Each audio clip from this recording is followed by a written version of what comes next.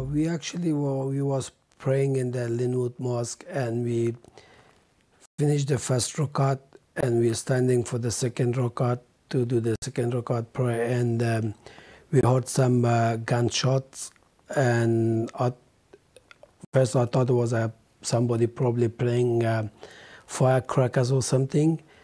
Then I heard one of the brothers call, some of the brothers got shot.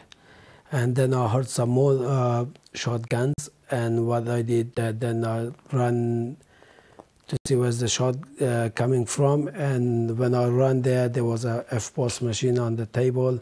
I just grabbed that one and I ran outside.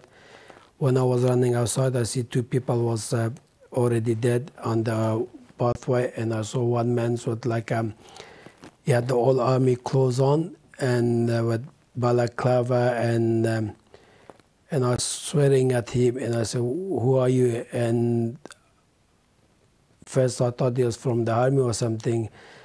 Then I saw he's tried to getting the gun from the car, and I threw that EFTPOS machine on him.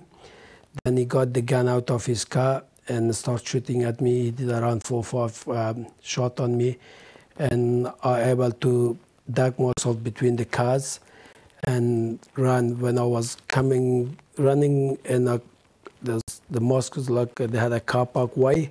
I tried to run there, then I saw another dead body there and a shotgun next to it. That guy, because when he shot the other 3 people, I think so he was run out of bullets for that gun, because it's like a shotgun, you cannot put too many bullets on it.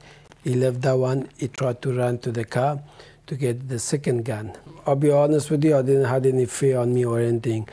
My only concern was to save other people from there, to doesn't get hurt. And I just left that gun, and I see there was no bullet on it. When I pressed the cage, and there was no bullet on it. And I was screaming to the guy, "Come, I'm here, come, I'm here." I tried to put his focus on me. I didn't want him to go to the masjid inside the mosque. And what happened then, I heard gunfire from the inside the mosque. That time I know he's already inside the other mosque, inside our mosque as well. And I screamed at him, "Oh, come on, I'm outside, come on, I'm outside." I was swearing at him and everything. Then I ran from the back, and I had the shotgun in my hands. And then I saw him, he dropped the gun, he ran. He ran, and I chased him. I chased him, he ran to his car and sat on his driver's seat. When he sat on the driver's seat, I didn't know if he had another gun there or things. He might get another gun to shoot me. And what I did, and that shotgun I had in my hands, I threw like an arrow on him, and he burst his window, and that way he got shocked.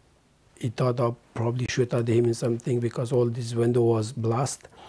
And he just swear to me and just took off. And I chased him with that gun on the street.